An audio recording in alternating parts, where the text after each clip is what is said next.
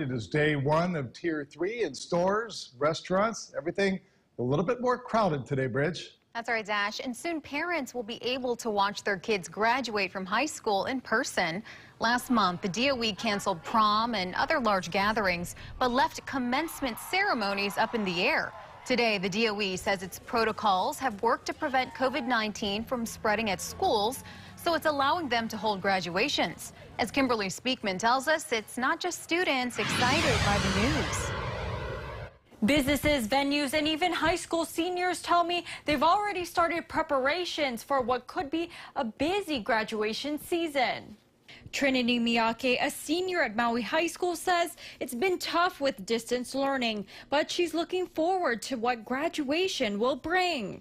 Knowing that the students, like us seniors, can actually walk, that makes me super happy and excited, because that's all I really want is to just be able to walk.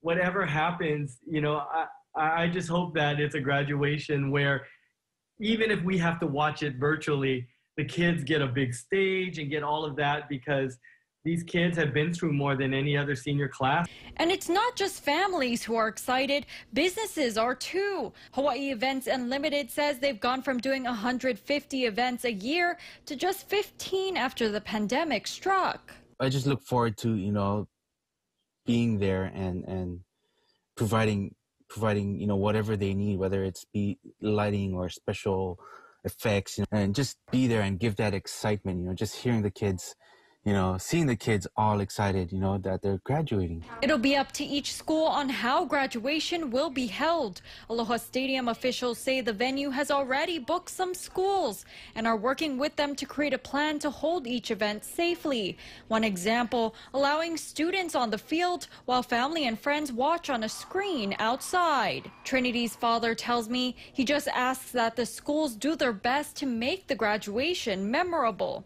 Let's give these students what they deserve. Let's show these students that they're special and that all of the